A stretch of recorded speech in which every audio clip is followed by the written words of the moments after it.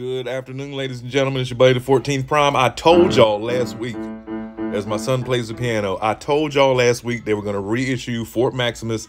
Here is your chance to get it. I told y'all last week in the video, I said Fort Max is being reissued. Well, now is the pre-order.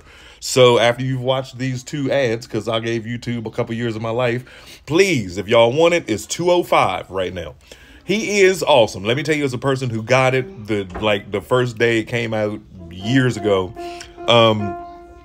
he is an awesome toy. He's not the G1 Fort Max that we got back in 1987, but it is kind of cool. There's a whole bunch of different fan modes that you can do with this guy. Cerebros does come off, and then Cerebros's head comes off to be I can't think of his name, but it was Spike.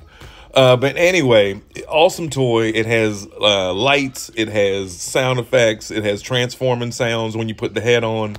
As an owner of this toy and almost all the Titans, he is one of my favorites.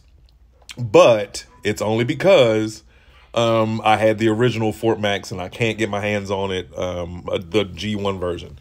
Now, the city mode lacks a little bit because you got the great big hands that still come out.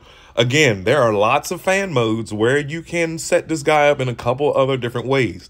Me personally, I like to spread the legs straight out like he's doing a split and then turn at the knee and then flip out from the shin down, and it makes it more like a bigger fortress. The translucent plastic is quick to break. There's a little 5mm port in there that supports a gun. After years and years of playing with it, that little gun on top, after years of playing with it, that plastic will crack. It won't break, but it will crack.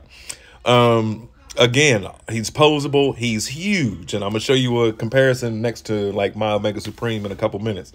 But he is indeed an awesome robot to have.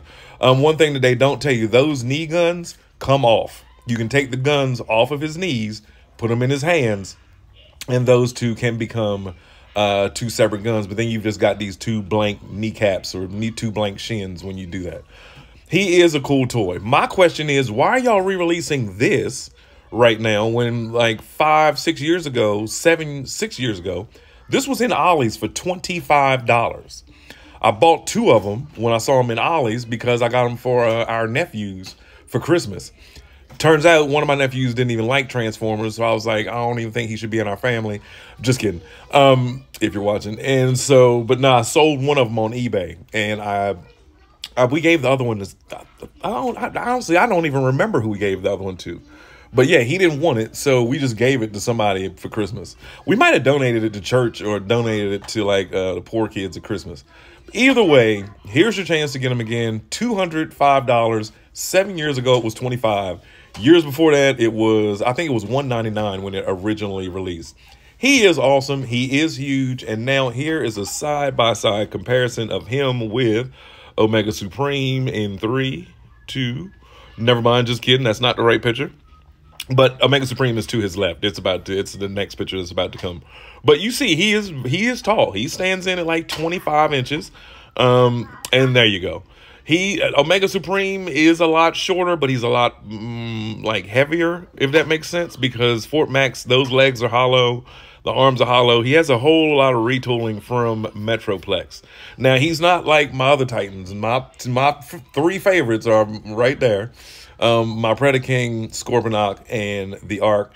My favorite Titan of all that I own, Tripticon. I have G1 and the regular, but that city mode is the greatest city you'll ever have. As of right now, though, this girl right here has my heart. It's your buddy, the 14th Prime. Y'all have a good afternoon. I'll try not to make another video.